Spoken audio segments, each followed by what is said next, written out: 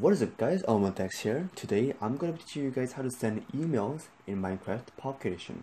I'm posting another video today because it is a holiday in Korea and about 20% of my views comes from Korea. So that's why I'm making another video today. And also because I have a lot of ideas for command blocks. So today I'm gonna be teaching you guys how to make an email in Minecraft and how to send and how to get emails. So I have my phone account right there in my house, right there.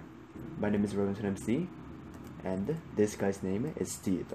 Okay, so this is going to be my email MC. So the name has to be email underscore your name. So you're gonna go to the anvil and change the name to email underscore your name. Doesn't have to be your name, but it's better to have your name like this.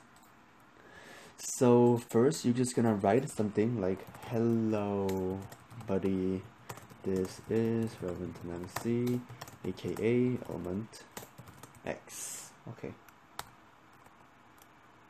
alright, looks good.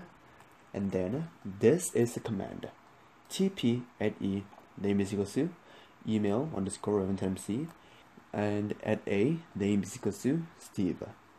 So you have to do email underscore MC to not interfere with other people's email.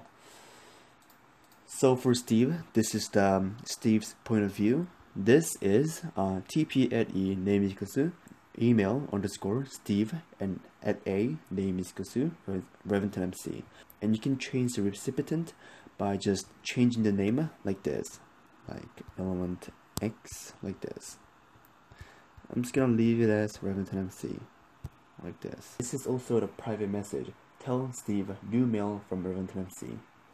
So to send this message, you're just gonna drop it and then click this button, and Steve is going to get this message right here, email MC. And if I open it, then it's gonna say, hello buddy, this is MC element X, aka element X. A reply, and you're just going to get this guy, email underscore Steve, this guy, and write a message, hello from Steve. Right, looks like this. And to send this message, everything is same like this.